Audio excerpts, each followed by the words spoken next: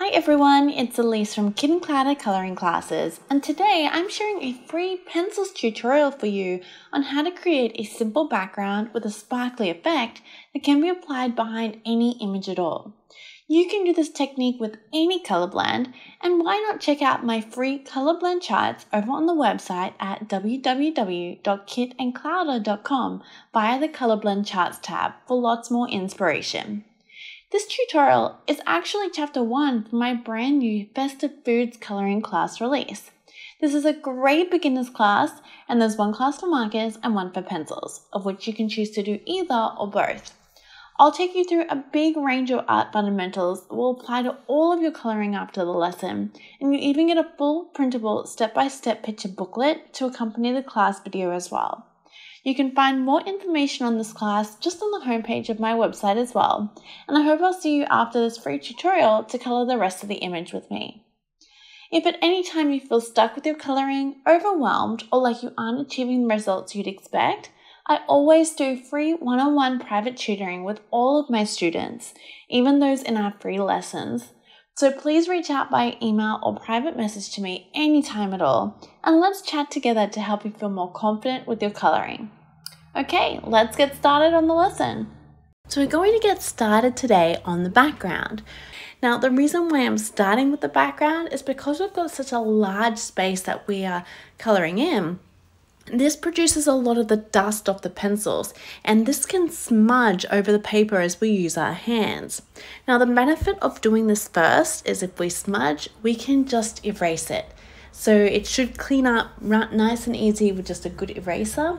But if we've already colored all this and then we come in and do the red, there is a chance that we're going to smudge red into the image.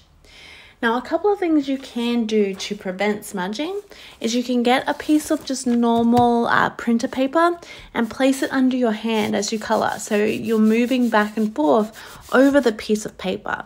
So that's a really good tip to avoid smudging as well, and using your eraser, of course. Now, we do have our pencil dusters, which are also very, very important and helpful to prevent smudging.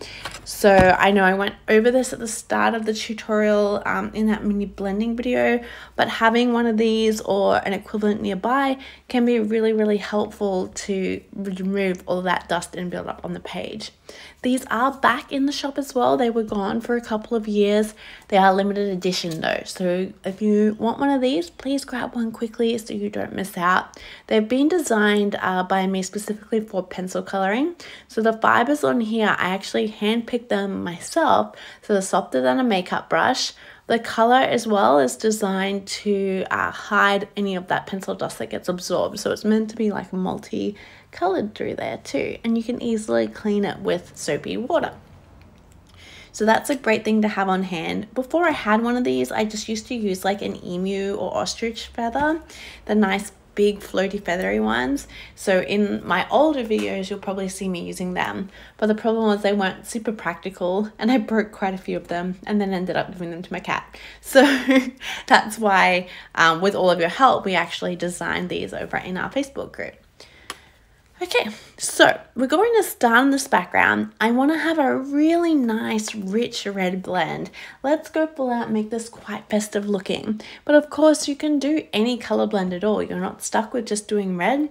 This technique will stay the same no matter which color you use. So if you're someone who feels really nervous about going outside of the class parameters and picking your own blends, I'm going to give you a little challenge. Why don't you pick a completely different color blend to do here today? I mean, if you want to do it red because it's a gift and or you're going to have it on display or whatever, that's totally okay. But if you find that you always stick to what we do in class and you feel like you're one of those people that really has a hard time pushing outside of it, then I want you to pick a different blend. You can find a huge range of color blends over on my website, so you can always use these as a base for how to start. You can use any of those blends in this background area. All that we need to make sure is our edge is nice and dark and rich. I'm going to introduce a bit of black into the blend to help me get that. And then we're going to fade in and get lighter around the center of this square. Now this square was not part of the original image. I actually added that around the image itself, and I'll have in your class stamp folder, you'll actually have just the image and you'll have it with that square drawn in. When doing a background, it can be nice to have like a little confined space like this for the background so that you're not having to do the entire page. If you're a card maker, it's a really nice way to inject a little bit of a background without feeling like you have to color everything as well, because that can make it harder to use in your card designs. And so you don't have to do a square, you could do a rectangle, a circle. If you've got die cuts, you could place them around your image and trace it. But I've been doing this sort of a background recently in our classes to show you that you can start experimenting. A background does not need to take up an entire page behind an image. It can just be a snippet to add a little bit of extra detail and color and to draw your eye into the image itself. So your background should always complement what your story is that you're trying to tell. And you can see, even though our background is really simple, the way the colors are done is they draw your eye in toward the central point of our image, because we're darker around the edges and the lighter glow, which is where your eyes naturally go, is in toward that center part. So again, it's thinking about not only the type of background, but the colors that we're using, and even the way that we control the light to always draw our eye back to this main focal point. All right, so let's go ahead and start our coloring here today. We're just going to do a nice simple blend, just like I showed you at the start of the video. I'm going to start with a little bit of black and make sure this pencil is nice and sharp for this step. And all we're going to do here is I'm just going to come straight along the outline that I've already drawn. Now you can do a few layers of this along the outer edge. We can start to work on flattening the tooth and getting just a really nice crisp line. But then as we blend in toward the center, my pressure gets a little lighter. So I'm not aiming to flatten all of the tooth down the paper right away. I can do a few layers to build up the color so it's not super duper light, but I still want to see some of those white speckles. So what that does is those little white speckles, that's the tooth of your paper, when we have them showing, it means that we have the ability to still build up our colors on the page. The paper will still hold pigment. Once it's all flattened down and you can't see those little speckles, it's really hard to layer the colors up. And that's when they will start to look like block colors rather than you changing the tone of the color. So we leave a little bit of the tooth there because when we come back with our reds, we'll be able to tone the black out and make it look just like a darker red rather than black. But our darkest reds in most pencil brands are not dark enough to give us that really deep, rich edge. So adding the black as an underlay is going to affect the tint of this color. Now, tint is when we add black or white to change the value of a color. And value is how light or dark a color is. So this is really important because this is some of your art foundation. So it gives you some understanding of how color works. So we're using the black to adjust how dark the red is going to appear at the edge of the page. It's really important when we do this that the color ends softly as we get further in toward the middle. So what I'm trying to avoid is this. See, if I use a lot of pressure and it's all consistent, the color ends in a hard line and I get that really straight edge. When I come over the top of that with the next color, I'm still going to have that edge and it's not going to fade. So what we want to do is as we get further out, we want our pressure to slowly soften and it gets lighter and lighter until it just fades out. So you can see right there, I've gone over that edge and I've kind of fuzzied it up. I've lost that harshness and it just fades out. So this is really important. It's controlling the pressure that you place on the pencil. It's very normal for people to be heavy-handed when first starting with pencils, and we tend to want to try and get rid of all of those little speckles in the paper a bit prematurely. So I want you to be really mindful of this and try not to press down too hard. However, on the other end of the spectrum, I always have people that use basically no pressure. So I see this a lot. So light because they're trying to keep everything smooth. And it will stay smooth and they don't get any of those hard lines between colors.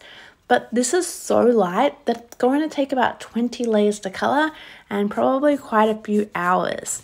So all that's going to happen there is you end up frustrating yourself with how long a project takes you to do.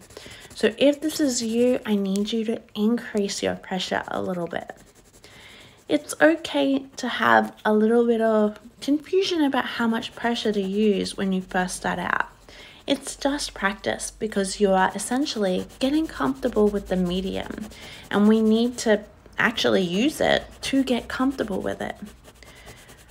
So I often hear from people who watch videos first, and I kind of don't recommend this, to be honest, because I find people will watch and then they don't really start. They either talk themselves out of it, it's hard, it's long, it looks really difficult, or they don't have the time now and well, they've doubled the amount it's going to take them to do a class by watching it. So I don't really recommend this. Instead, I would recommend you to maybe watch like a little portion, maybe like a minute, press pause. You can rewind and do it with the class as well. That way you still get to see in advance what's happening without sort of wasting a few hours. And that's going to help you sort of speed up how long it takes you to do your class as well.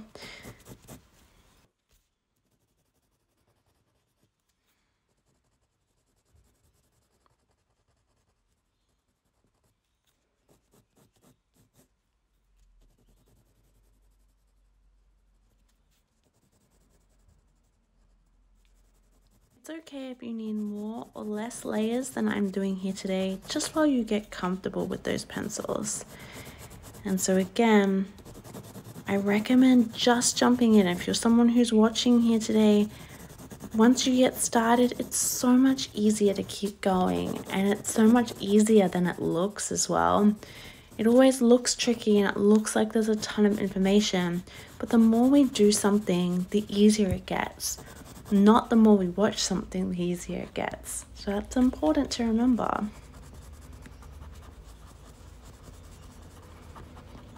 We aren't aiming to get this perfect here today. We're just aiming to be really present, focusing on exactly what's in front of you. And that allows us to just forget about some of the worries going on. We're just being really present and mindful, focusing just on this little task so you get a bit of a chance to de-stress. And the other thing we're focusing on here today is just learning something new. We don't need to do our absolute best or a perfect job to make it worthwhile doing something. I think that's a really important lesson that we can forget sometimes. We don't need it to always be our absolute best. Showing up and having a go is more important.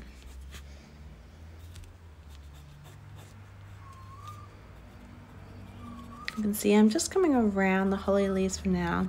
We'll come back and add the color into them as we actually do the leaves too.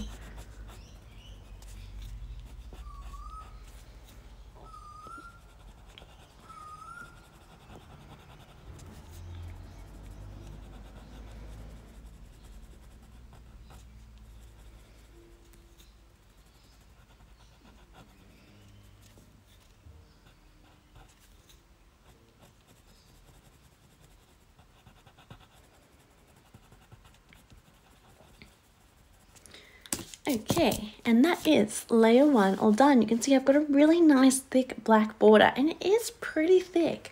I want that thickness because I want this to be a really deep edge. Don't ever be afraid to really use those colors and extend them out. It's just going to make that a nice darker and richer blend, which is what we're aiming for here today. Next color that we're going to use is Tuscan red. And all I'm going to do here is I'm going to make sure that pencil is nice and sharp first, but then I come the whole way back over that black and I extend out a little further. Now, if you want to start flattening some of the tooth in the black area, you can. The way that we do this is not with more pressure though, it's with a smaller stroke. So what I want you to focus on is coming in, and you can see here, I'm taking my time a little more and doing like tiny little microscopic circles. That will get into the tooth of the paper and keep the transition smooth between the colors. If I use too much pressure here, I'm going to get a line between the colors. So we don't want pressure, we want smaller strokes. That is your secret. And that's the one thing that makes this technique tricky, because you know what it requires? It requires a very important skill that takes a very long time to not only learn but master as well, and it is patience. Bet you weren't expecting that. And I wish I could teach you all that. Hopefully a little bit, you gain a little bit of that understanding through doing our classes regularly. But when we work on large areas like this, there is a tendency to rush. We want to get to the good stuff in the middle, so we tend to rush big areas like this because we tune out a little bit and we can start to get a little bit bored. Our mind starts to wander. We start thinking about other things. And this is very, very normal. However, what this means is that we're actually slipping out of mindfulness. So you're becoming distracted and less patient. And this is when anxieties can start to come into play, because we all of a sudden are not so focused on what we're doing. We're thinking about everything else. We're thinking about what we have to do later today. We're thinking about appointments that we have, or, are we awaiting test results? Is a family member sick right now? Do we have someone who is maybe waiting for our time? All of these things can take you out of mindfulness. And it's really, really important to be aware of this, because when we have time for self-care time is about de-stressing. It's about giving back to yourself, which allows you to actually give more of yourself to those people, your work, or those situations that need it. By focusing on your stress levels, you're able to be in more control of your emotions, so you can feel a lot more balanced, a lot more clear-headed when making decisions, when dealing with people, when dealing with stress. And this is why there is such a focus on self-care these days. I know things like self-care, meditation, mindfulness, they can sound a little lame, a little hokey. It can sound a little silly to talk about this stuff. It has a bit of that sort of stigma around it. But there's a reason why there's so much information about it these days. And it's because so many people are struggling. So many people are struggling with depression, with anxiety, and it actually manifests itself into physical stress as well. So you can actually find you start getting physical symptoms. You may get a lot of headaches. You may feel a little bit nauseous, run down, tired, sore. If you have chronic pain, stress can amplify your chronic pain conditions as well. There's a lot of information tied back to chronic pain and trauma healing and understanding your stress response, because if you can do that, it will impact your overall pain levels. There's a lot of studies out there on this sort of stuff. So when you do something like your classes here today, I want you to remember that you're not doing this because you're prioritizing coloring. It's 100% not what you're doing. It's not why you purchased a class in the first place. It's not why you have this as a hobby. You have this because you are prioritizing you. This is your chance to de-stress, to focus on the present moment so you can let some of that stress just fall by the wayside, even if you're only able to give 10 minutes of your time here today. That's 10 minutes of time for you prioritizing your emotional and physical health, which can help you with everything else going on. Your family want the best for you, and it's important that you want the best of you as well. It always says to our loved ones or those that we're caring for that you need to be in your best mind frame to be able to give to them too. So don't ever feel guilty. Do you feel annoyed when your family takes time for them? And if the answer is yes, it may be that you're not taking that time for you, so you have a little bit of resentment around that. And if the answer is no, it's just because you want them to enjoy their time, obviously. And that's how they feel back for you as well. If you struggle with any of these concepts, please feel free to get in touch anytime. Our classes always come with free private tutoring, but I'm always available for any art therapy help and tips if you ever want someone to chat with as well, so you can get the most out of taking this time for you here today. So don't ever feel nervous reaching out. There's never any judgment. It's just about making sure you're confident, happy, and getting the most from your hobbies to help you in all areas of life.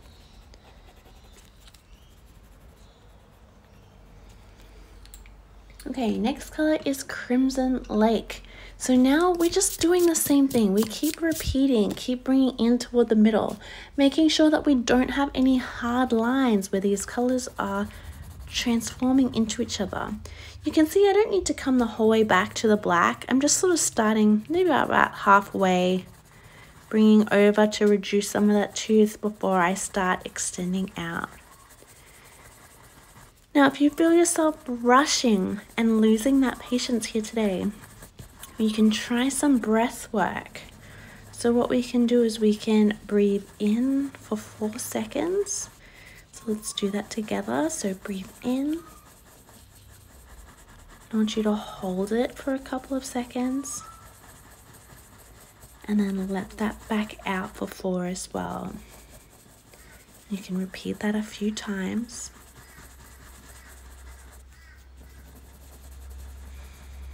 And breathe out, and breathe in, hold, and then breathe out. And then bring your mind back to what we're working on in front of us. So focus on the pressure you're placing on that pencil, the size of your stroke. Are you doing little strokes to get into the tooth, or are you focusing on just getting some coverage down first, some larger strokes to get that coverage, and then maybe a second layer of smaller strokes to flatten it down? Focus on fuzzying up that edge as you finish. Focus on the color. How dark do you want that color to be? Do you have the depth? Is each color extending as far out as mine, or as far out as you'd like it? These little questions force you to be present in the moment. So that's what encourages us to start practicing our patience. We're being present, which means we're being mindful, which means we're allowing stress to just take the back seat. And this can start being applied to everyday things. So if you're washing the dishes, for example, feel how hot or cool the water is. Do you have bubbles? How do they feel against your skin? How clean is the dish that you're cleaning right now? Do you need extra dish liquid to get that stain off? All these little things are encouraging you to stay present. And the more we start to practice that in everyday life, the more we can control our patience and bring us down from those emotions of anger, anxiety, frustration, and even depression as well. It's not a cure, but it is a management tool. And that's why whenever you feel any of those emotions, recognize that maybe this means you actually need a little mindful break. If you're struggling, and you might not be feeling that now, you're coloring along, so that's okay. But if you are struggling outside of class one time, maybe remind yourself, okay, the emotions I'm feeling are telling me I need a little break right now. So I'm just going to grab my coloring. I'm just going to do 10 minutes and feel a little bit better. Control those emotions as they impact all of those facets of life.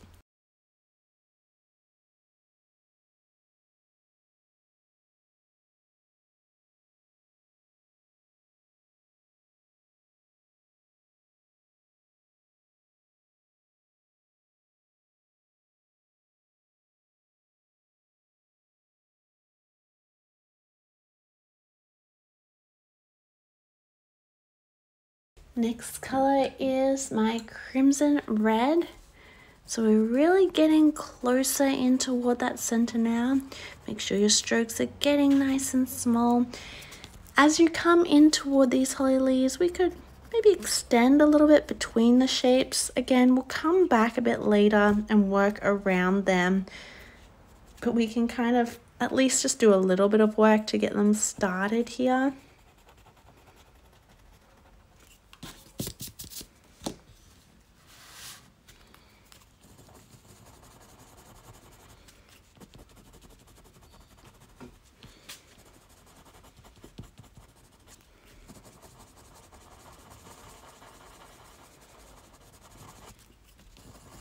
And just repeat what we've already been doing.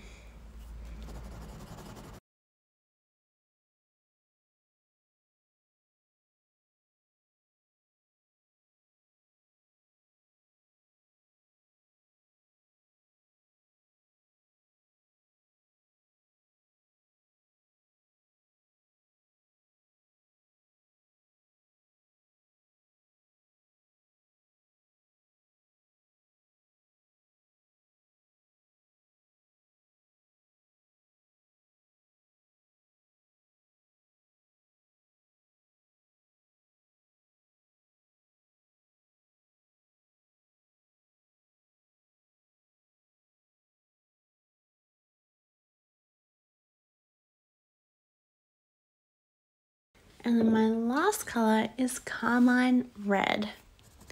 Now we're getting in right up next to our actual image here. So your pencil is best if it's sharp, because then you'll be able to really come through, do a few layers and get that transition nice and smooth, get these nice strong edges next to the image as well. So you can see I'm taking my time to come around those details.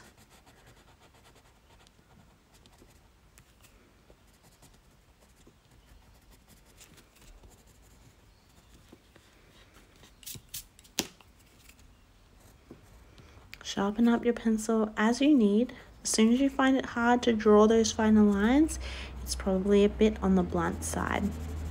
What you'll notice as well is every so often I twist my pencil, and that's allowing me to work on the sharpest edge of the pencil before I sharpen it too, so I can get a little bit more use out of the pencil before I need to re-sharpen it. So as soon as I feel it going blunt, I just lift it and give it a little twist. And then I keep going a few times, and then when it's just too blunt overall, that's when I give it a quick sharpen. You can see I'm just coming back through some of these other layers just to flatten a little of that tooth as well.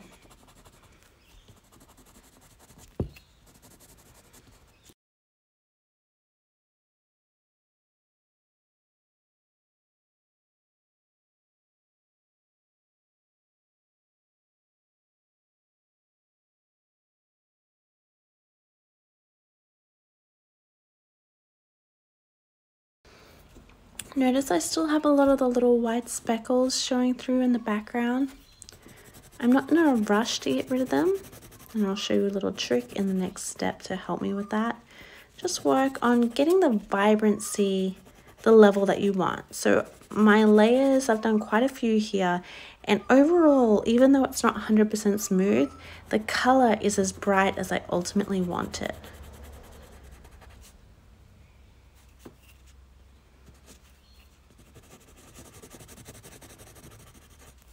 So again, remember, if yours is super, super light, it's okay, but it's time to start working on adding a little more pressure with your coloring.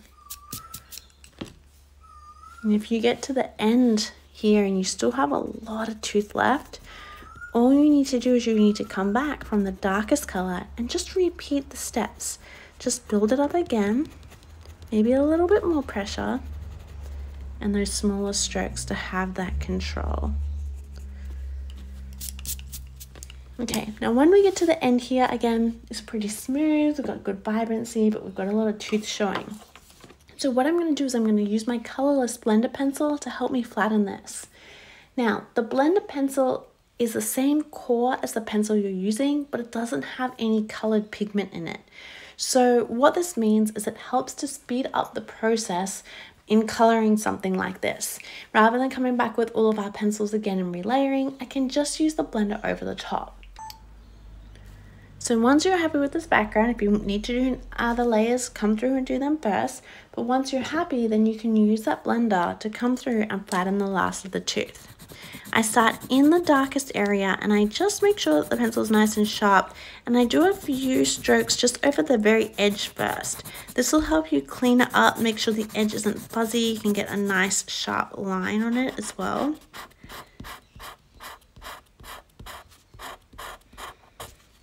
And once that's done, we can blend from this darker area in toward the lighter. And we are basically pushing around all of that pigment that's on the paper. I like to use a small circular stroke to push the pigment here. And that'll ensure that we are keeping the transition between the colors nice and smooth. So if you have hard edges between the colors, it may be because you didn't smooth out between each color at the start. So it's important before you use a blender, try and get that smooth. That'll help to maintain those smooth transitions overall as well. And it may be that you didn't have enough pigment down on the paper as well, so you're using your blender a bit too early. If you're not happy with the result and you're not sure why you're not quite getting this step, just take a quick photo and send it through to me on private message. So your classes always come with free one-on-one private tutoring with me, and we go through absolutely anything at all to help you feel more confident with those results.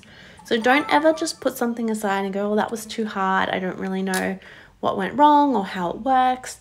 It actually means that that's the time you 100% need the assistance. Because if you don't know how something works, getting that help is how it gets easier and how you tweak your results for next time. But you'd be surprised, it's really sad how many people struggle, and so they just put it aside or they just give up. And I've never heard from them, I never see what they create, and they just give up on themselves. No one person starts a new skill and instantly finds it easy, or finds it easy after any practice. It should always push you a little bit. So don't ever feel discouraged if something is hard. If something is hard, it just means that you've actually found a lesson that you need to learn, and you may need a little bit of assistance to get you there. There's absolutely no shame in that. There's a reason why when we go to school, we don't just learn from a textbook. Teachers are there because actually getting feedback and assistance, asking questions and getting that help is invaluable. Use the help that's freely available to you. I cannot stress that enough. And that is a big, big reason of why doing a class is so different than YouTube. When you do a YouTube, you don't know why your coloring is not working out like the person who's showing you. And, you can email them and try and ask for help, but you're getting someone who doesn't have that knowledge of private tutoring. you're getting someone who probably doesn't want to give you all of that time to help you as well. When you do a class, I mean, I've been doing free private tutoring for over 8 years now on all of your work. I think it's something that I personally pride myself on, being able to look at someone's coloring and assessing what isn't working, so we can modify it so they can be happier with their result. So use this help that's available to you. It's an important tool that'll help you just grow and grow. Even if you've been coloring for some time, there's always room to improve. Once you've finished the background, the last thing I'm going to do is add a little bit of sparkle or some stars in this background to add a little bit of extra detail. So what I'm going to do here is I'm going to use a white pencil, and I've got a white gel pen. I'm using a Uniball Signo pen here. The gel pens aren't great over pencils. They can get a little bit stuck with the wax. So I would recommend actually getting a paint marker. The Molotow marker is a really good one, which is MOLOTOW. It comes in a super, super fine nib. I think it's like 0.2 of a mil. So that's a really good one. But, you know, I just use a gel pen, and if it stops working, I just scribble out on a piece of colored card until I see it's come back, and I keep going.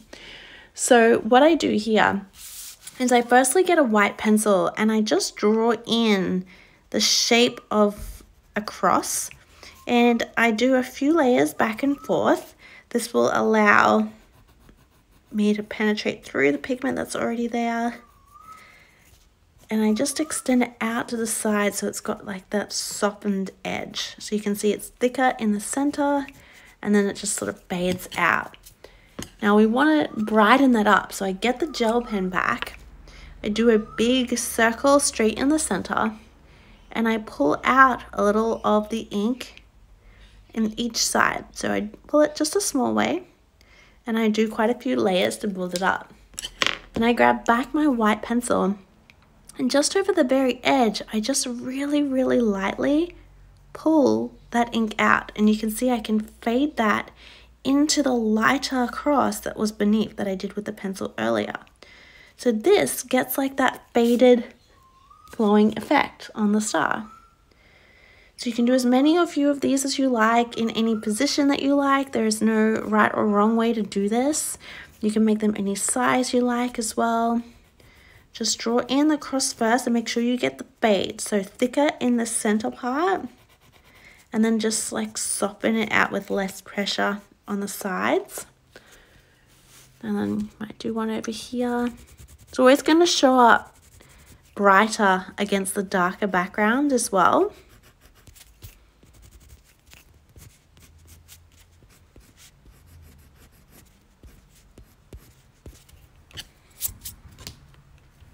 So do as many of you as you like.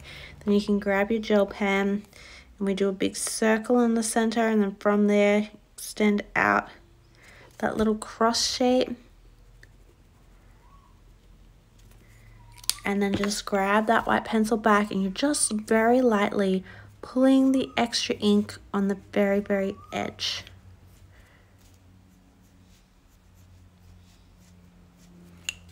And then once you're happy with that, grab the gel pen back, and I'm going to do dots of all different sizes just to create like that sparkle effect around them.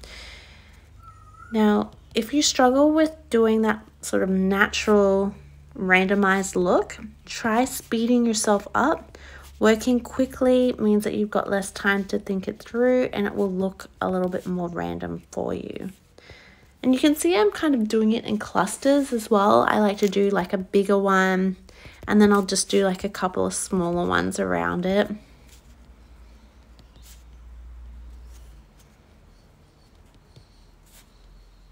And that is our background all colored up.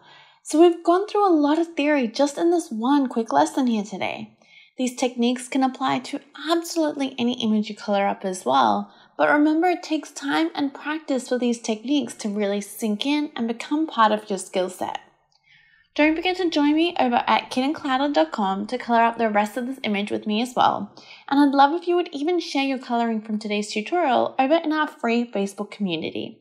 We have over 30,000 people who just love coloring and sharing their own work, whether it's from class or not, to celebrate their growth. We're not a group about competition, being perfect or better than anyone else, but just supporting each other in this hobby and our self-care journeys.